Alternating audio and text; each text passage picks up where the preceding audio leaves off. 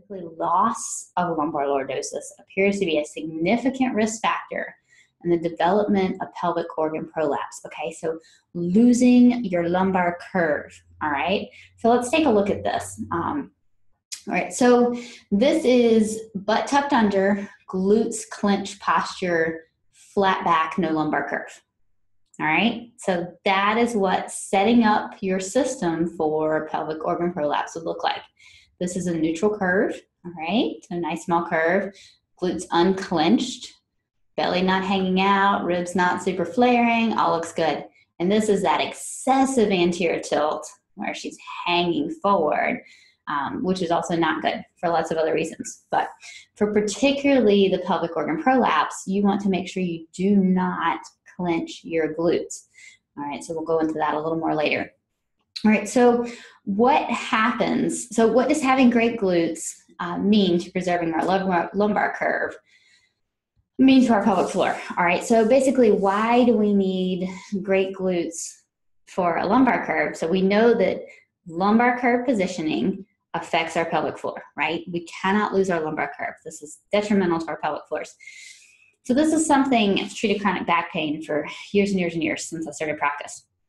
And getting an optimal lumbar curve is one of my main techniques for getting people out of pain.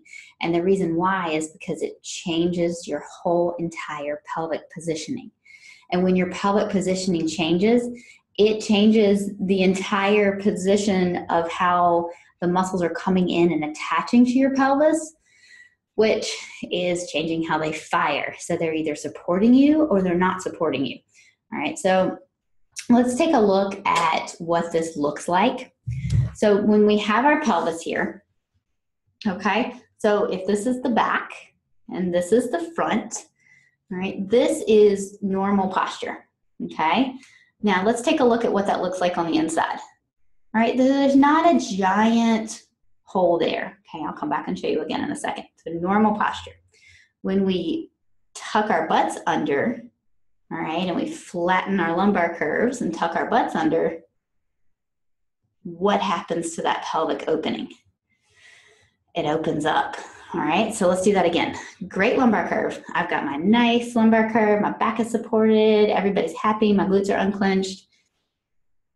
Gravity is not winning. Okay, gravity is not winning. Nature knew what it was doing here.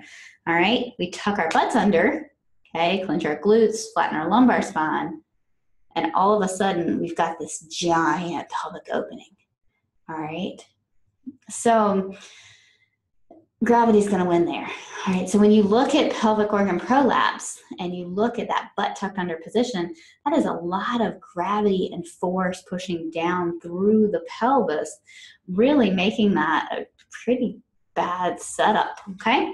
So that is why it is so important for us to preserve our lumbar curves and not tuck our butts under, because the angle that it sets up the pelvic floor for either success or failure is dependent upon it.